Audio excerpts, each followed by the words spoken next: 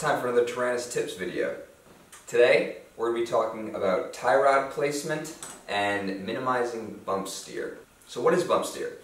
Bump steer occurs when you hit bumps. When your suspension compresses or extends from its resting position, you'll find that you get a little bit of toe in or toe out on your wheels without having to put in any steering input. It's almost impossible to fully negate bump steer, but there's a couple key things you can do to try and minimize it. So there's a lot of factors that go into bump steer and what causes it and how to negate it. But for the sake of go-karts and keeping it rather simple, I'm just going to talk about some of the really easy key factors that you can keep an eye on and design for that are going to help you minimize your bump steer. The first one being, when you install your steering rack and your tie rods, you're going to want to try and keep your tie rod as close to parallel with your A-arms as you possibly can. So as you can see here, my A-arms are on a slight angle and my tie rod runs on that same angle. And what that's going to do, as the suspension moves through its travel, we're going to be trying to keep everything lined up and moving the same amount and not introduce any kind of confusing geometry.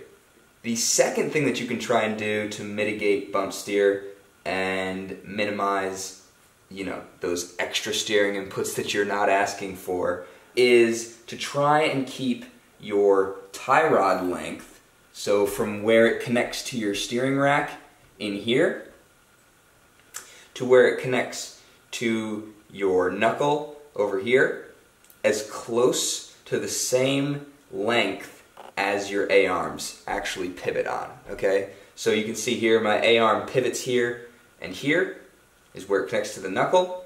And you can see that my tie rods connect here about an inch off, but it's pretty close. And then here, which again is about an inch off, but pretty close. And the reason this is offset here and not completely in line is to deal with something called steering accrement, which we're going to make a video on as well.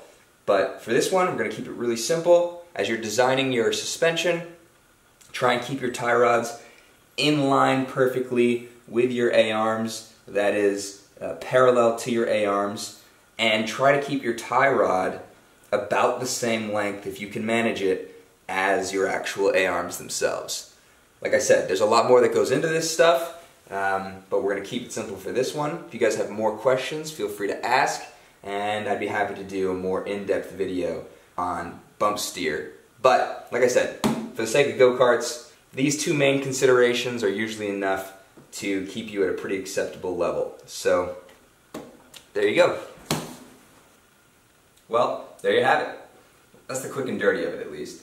If you found this video helpful, hit that thumbs up. Don't forget to subscribe. Hit your little notification bell. We do these Tyranis tip videos once a week, in addition to weekly build vlog episodes that we release on Tuesdays. And we got lots of content coming. I'm going to be doing more videos on specific aspects of front-end design. And like I said, if you guys like the really in-depth stuff, I'm more than happy to do that. But try to keep these nice and simple and straight to the point. So, we'll see you guys on the next one.